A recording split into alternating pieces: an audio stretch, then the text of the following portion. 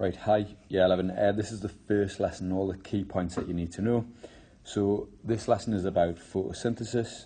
Where does photosynthesis happen? It happens in the leaf, more specifically in the leaf cells, more specifically in the chloroplasts. And there's a chemical in chloroplasts called chlorophyll, which absorbs light, and it uses that energy to take reactants and turn them into products.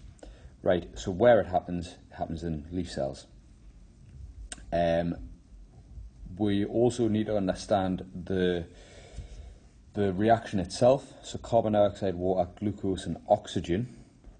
We need to know the symbols for these, so the chemical formula for carbon dioxide is CO2, water is H2O, glucose is C6H12O6 and oxygen is O2.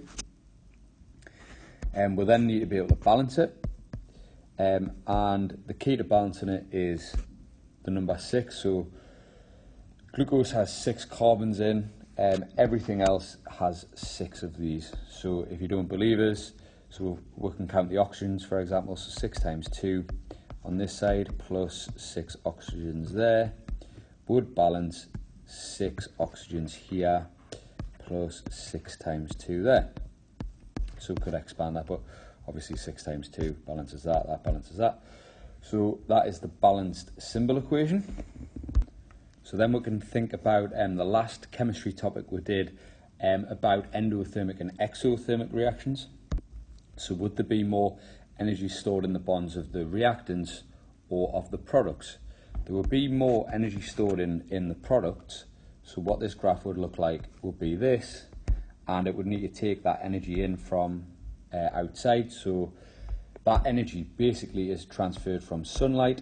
So the energy change, that is where they get sunlight from, and that sunlight energy is stored in the bonds of the products, so glucose and oxygen.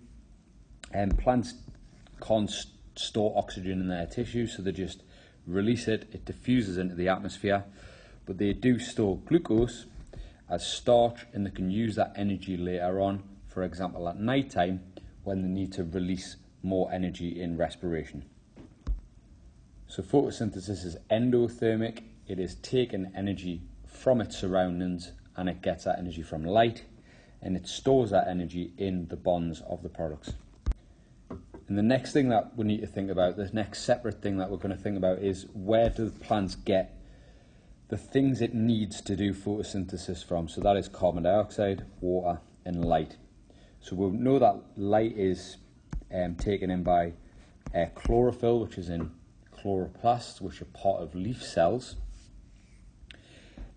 Plants get water from roots, and it's transferred from the roots to the leaf in specialized cells called xylem, and these are like little tubes which run from the roots all the way up the stem into the leaf cells, so that it's transported by the xylem. And we're going to look at how water is transported through the plant in another lesson. So the main thing that we need to understand this lesson is how plants get in carbon dioxide, and to understand that we need to first understand the structure of the leaf, which is here. So the structure of the leaf, so this is, if we imagine a leaf being like this sort of shape, on its side it would look really flat like that, and the stem would, like from the side, would look like that, I guess. This is like if we cut a cross section through the side of the leaf, so it would be really thin, and these are obviously the size of cells, so they're really, really small. But this is what a leaf would look like, and we need to know the general layers and why they have them layers. So the first thing is, so water is obviously very, very important to plants. Plants need a lot of water, and the first layer, it's called the waxy cuticle, and the point of the waxy cuticle is it keeps water in, so it keeps water in the plant, or it stops water evaporating is probably a better way to say that. So it stops water just evaporating out of the plant. It keeps the water in the plant. Right, next layer. I'm going to ignore the upper epidermis. Right, this important layer is called the palisade layer, and the palisade layer is full of specialized cells called palisade cells, which themselves are full of chloroplasts. So this layer is where the most photosynthesis happens. So photosynthesis is happening here. The rest of the leaf is basically designed to support this layer. So leaves, their job is to take in sunlight and make glucose. They're like little solar panels of a plant. And the rest of the cells in this cross-section of the leaf are to support and give the reactants to that part of the leaf. So what you would have next to this would be like the xylem cells. So the xylem might be down here, and that's going to give water, which is, remember, one of the reactants for photosynthesis. So the next bit is how it gets carbon dioxide. Right, one thing to remember is we have lungs that do gas exchange. So our lungs take in oxygen from the air, and they give carbon dioxide that is transported in the blood, and they get rid of that carbon dioxide. What the lungs do is, to us, they increase the surface area between the air and our blood. So you can think about it as, so blood, it carries oxygen around, the air has got oxygen in it, and what the lungs do is they basically increase the size of this barrier between the air and the blood. So you might know a fact that, like, the air sacs have got, like, the lungs have got these little things called alveoli in, and if we folded out all the alveoli, our lungs would have a surface area like the size of a football pitch. So what the leaf does, this next part of the leaf also increases the surface area of the leaf for gas exchange. So plants during the daytime don't need don't need oxygen, they do need carbon dioxide.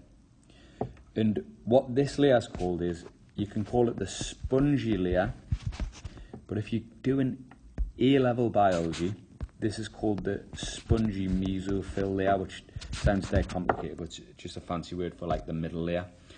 So this is called the spongy mesophyll layer, and it's got air spaces in it. And what that does is, if it was just the palisade layer at the bottom of the leaf, I'm going to clear this drawing because it's a bit busy, isn't it?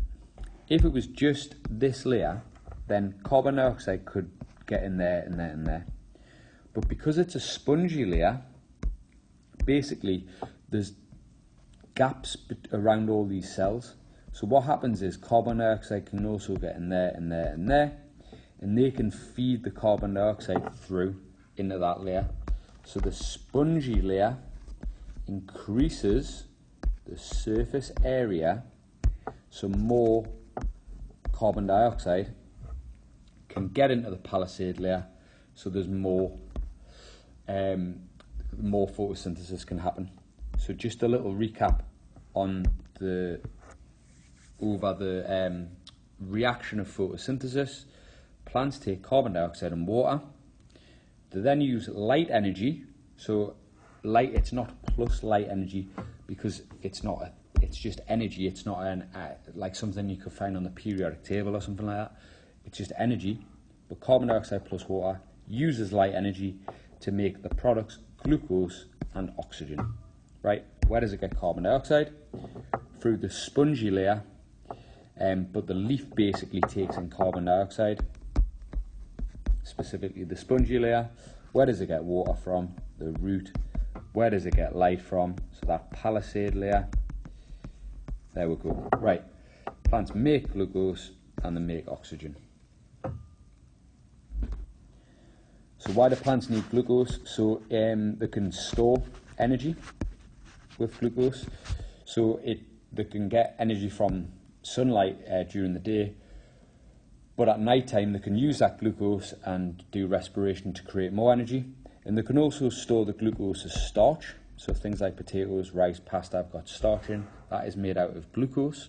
Remember from the first biology topic that starch is broken down in our bodies by amylase in saliva, so they can store energy with glucose.